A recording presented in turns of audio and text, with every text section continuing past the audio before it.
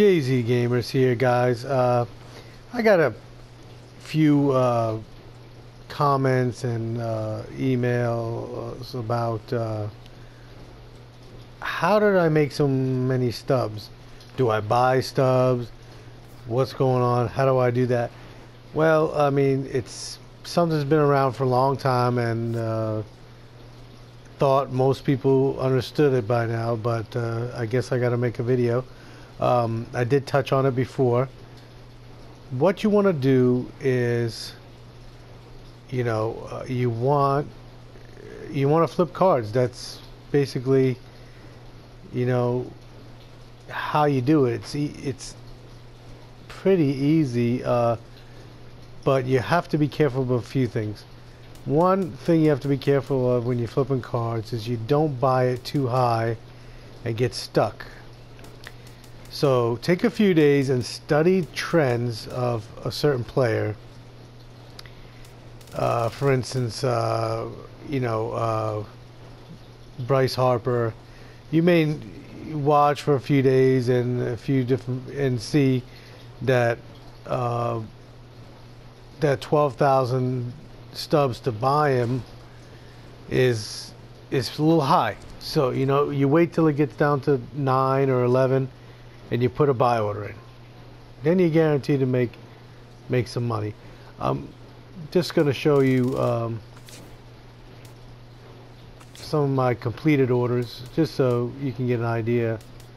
As you can see, I have 200 pages worth of orders, so you know, I'm not lying or BSing when I tell you I've made the stubs by flipping. And here's an example. I got Carlos Beltran for 22,800, and I just sold them for 27,999, so almost 28,000. So there you go. I mean, right there. Now they are going to take $2,800 out for commission, but that's still a nice little profit. You know, that's still a nice little chunk. A few thousand stubs there, you know, in one shot, one guy, one card. Now I realize starting out you may not have that many stubs, but here's another situation where let me see here.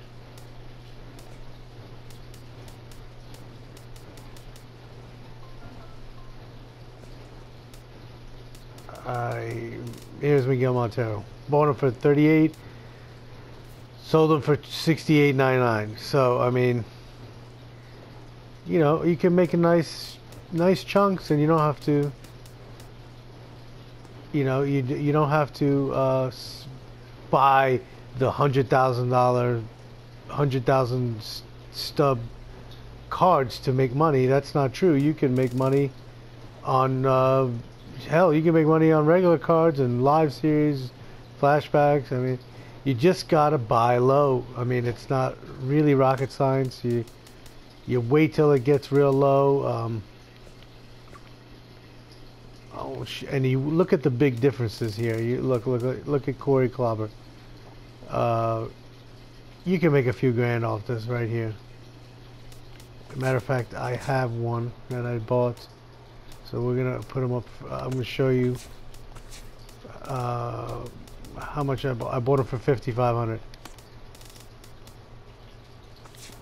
We're gonna sell him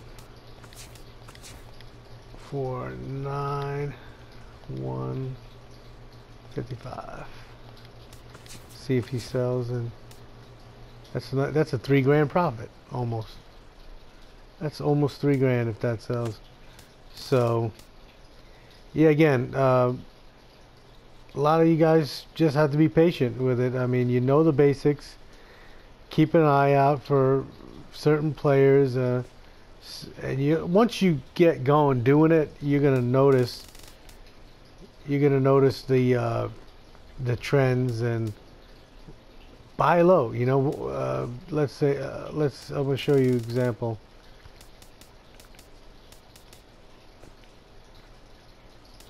If you know a play, look at Coco Crisp. You know that's a pretty good price. you know you can make some money there. Even if you make 600, 1,000, you know you're gonna make something. You're not gonna lose money. If you buy them for 2,500 stubs, you will not lose money. You just wait until you can sell it for a higher price. Let's look at Steve Sachik. Look at you know, look at a lot of these guys. I mean, you could just buy them low, and sometimes you can't sell. Look at this Drupal Cabrera. Now that 2,500 is a little high to me. I wouldn't buy him.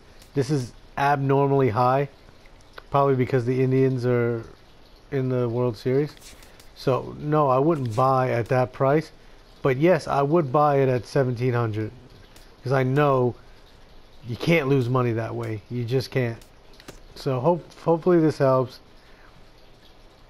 You still have questions, send me a message, comment. Please subscribe, like, share, all that good stuff. Jay-Z Gamers, and we are out, and we are making stubs.